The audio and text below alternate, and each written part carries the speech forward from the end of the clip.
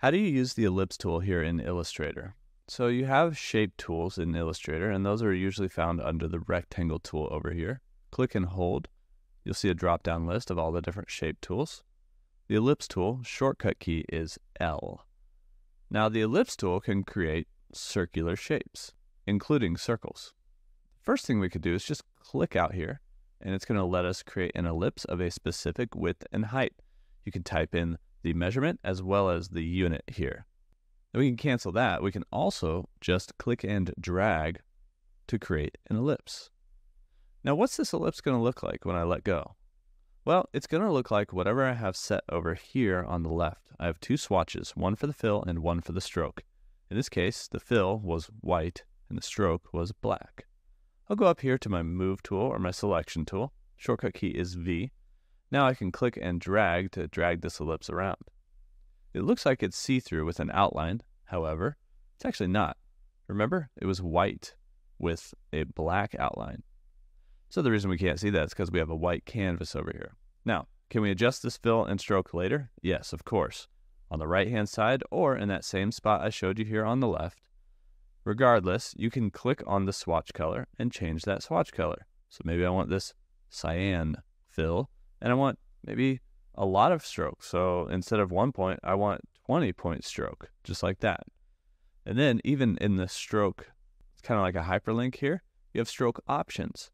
So I could align that stroke to the inside of the circle, the outside of the circle, or the center of the outline of this circle. I like doing the outside a lot, sometimes center. Now, if you wanted to create a perfect circle, press L for that ellipse tool and start to create your ellipse. Hold Shift while you do that, and it will keep it as a perfect circle. So we created a perfect circle there. Sometimes you do, sometimes you don't. I think more often than not, I'm creating perfect circles, but sometimes I just need a certain curve, or maybe I just need an oval shape. However, hold Shift to keep that in proportion with each other. Essentially, it keeps the width and the height linked together so that it's a perfect circle. Now you might notice that it created that as the same fill and stroke as the one I did before. That's because once we selected this fill and stroke, that's what it put over here in the forefront of my fill and stroke.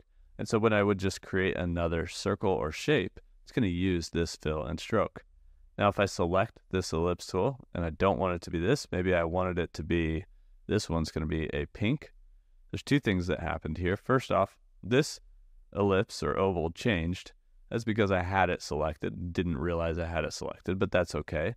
This is another spot where you can change the fill and stroke. However, also, because I had this tool selected, this is what the next one's going to look like. So we could create that out here. Now if we press V as for the selection tool, click off and deselect everything, then I could re-change this. This one's going to be green. Hit OK. Now you see nothing changed out here because I didn't have anything selected at the time.